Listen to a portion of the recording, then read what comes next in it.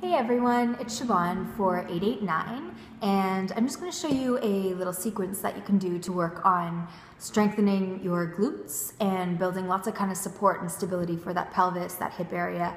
So come on down to the mat with me. All you need is a mat or a flat surface. Okay, you're going to start right down on your back. You're going to have your knees bent, feet flat, about hip distance width apart. You want to think of having your arms heavy at your sides. Take an inhale. As you exhale, you're going to push into your feet, lift your hips, and you're going to inhale to lower down. So that's a simple basic shoulder bridge in Pilates. Exhale to lift the hips, and inhale to lower. So what you want to watch here is we're not doing this big rib popping motion. You want to think of keeping the chest really heavy. Your hips should be higher than your rib cage.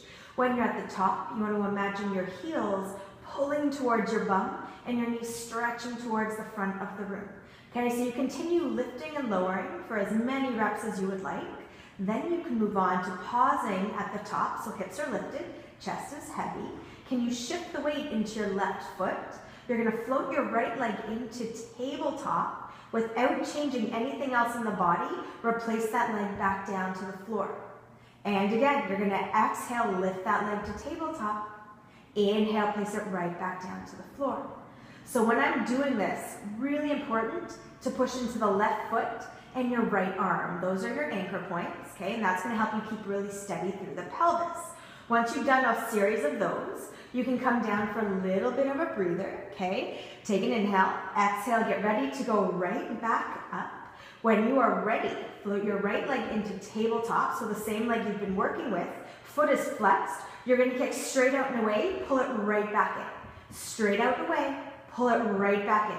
So this is when you're going to start to feel those belly muscles firing as well. The minute we're moving the limbs, we kind of integrate the core and the abdominals a little bit more. Pushing into the upper arms, keeping really strong through that left foot. If you want to add on a burn, pause at the top. Little pulses up with the hips. And you can do anywhere from 5 to 10 pulses. Keep it smooth, not sharp. Lower the foot, lower the hips. And you can give yourself a little bit of a hug at the end of that. Bring your arms maybe wide, legs down, and you can kind of sway your head to one side, knees to the other.